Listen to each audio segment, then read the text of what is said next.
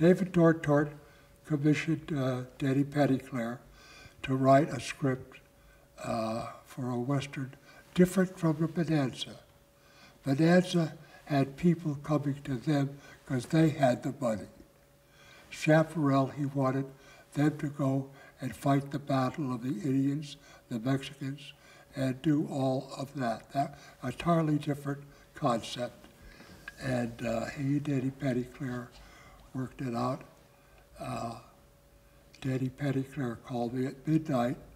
He says, I finished the script. Do you want a copy? Now the next morning I'm supposed to fly to Honolulu on a survey for Bonanza. I went down and picked up the script and put it in my mailbox. 6 o'clock, I'm at the airport with Bill Claxton, Buzzy Boggs, NBC representative Fenton Coe, and another guy, I can't think of his name. We flew to Honolulu. They wanted to do a Bonanza on the Parker Ranch. Why, I don't know, but that was in their head. But by the time all of us got to Honolulu, we'd all read the script. And they said, what the hell are we doing here? This was in April. And we did the survey since we were there. Came home and I started weekends. I would go to Arizona looking for locations. I met Bob Shelton, who owned Old Tucson. And he was a great help to me because he knew other locations. And he was a real sweetheart of a guy. I liked him very much. We got along fine, except he never wanted to consult a problem. So he would hear, he'd hear that I'm coming over with a problem with the studio.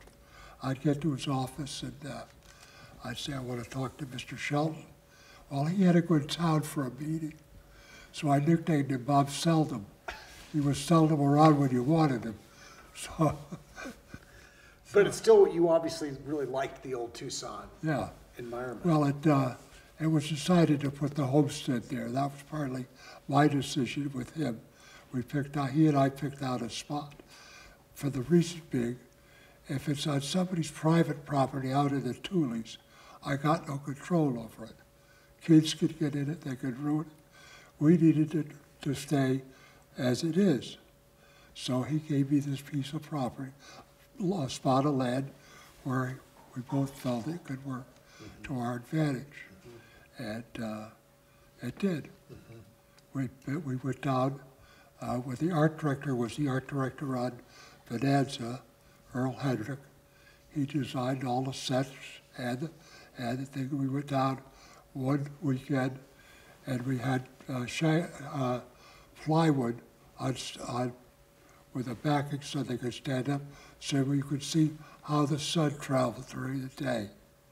So that as the house, what angle the house should be to be at our advantage for the sun. Other things we started shooting, and all of a sudden we're using arc lights, with two carbons coming together, but with the wind and everything, the smoke is coming down onto the set. Well, that didn't work, so we had to build, it wasn't my idea, it was one of the electricians. We had a funnel this big on each lamp, so the wind would go up. Now, your big lights in those days were three-wheel, iron, cast iron things. We're rolling around in the sand. It's taken 6 guys to move a lamp. Someone invented what they call a clickety-clack. It was like a Caterpillar tractor tread. And they would roll around over the sand. And one of the assistant cameramen came to me and he says, I know you're going to be upset with my overtime, but he says, with the wind and everything, I have to clean these cameras every night. So I said, well, that's your last night of doing that. I brought down an assistant to start work in the afternoon and to work at night and do the thing, load the magazines, get all that done. So the crew's back to its normal. You have to, as you go along, figure out a way to spend a buck to save a buck.